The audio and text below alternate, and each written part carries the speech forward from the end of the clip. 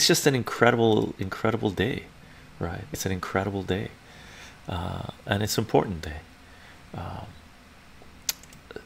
It's something that I don't think any of us expected to happen. I thought this was going to drag on for months, if not years longer, where Assange would finally die in prison, and he's not dying in prison. That is a win. That is a win, right? Sure, Judge Napoleon Atano said he's not happy about the government getting their, how did he phrase it, chunk of meat or something like this. But so be it. You can't win every battle, but this is a war that Assange just won, right? He took hits. He took hits. I hope he lives a long, healthy life. I hope he has an opportunity to meditate, to eat well, to get some therapy, mental, physical, emotional. I hope his family stays tight. I personally, if I was Assange and Assange's family, I would thank everyone, come on and say thank you everyone for your support, but we need family time. And I would disappear for a while, tell you the truth. I would just shut it all down, go to the beach, go to a cabin, and just turn it all off. Turn it off. Read books, read comic books. Personally, I would do, but I would read books, philosophy books, and books that aren't about politics and economics and geopolitics, but more about more esoteric stuff, more spiritual stuff, more nature stuff.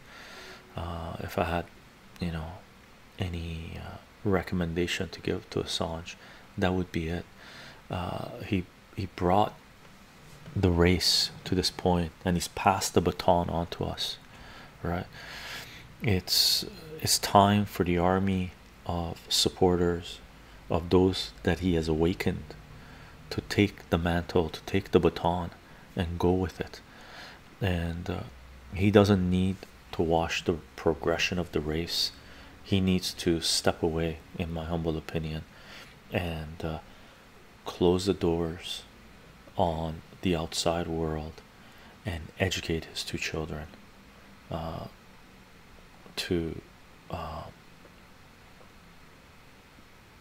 not be polluted, poisoned by the fame, the pressures, the society that we live in right now. And he 100% needs to educate. I'm pretty sure he knows this. Educate his sons and hopefully more children to come, on a homeschool basis, and not send them to any centralized indoctrination centers. And I'm pretty sure he's going to have an army of supporters, of colleagues, of family that are going to act as a shield to protect him and his family from any outside, even fans or pressures that are going to come his way.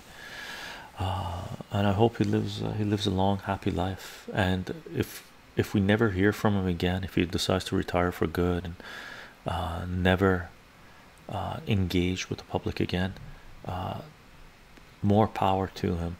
And if he decides to come back, more power to him. Whatever he decides, it's on the up and up, right? It's on the up and up.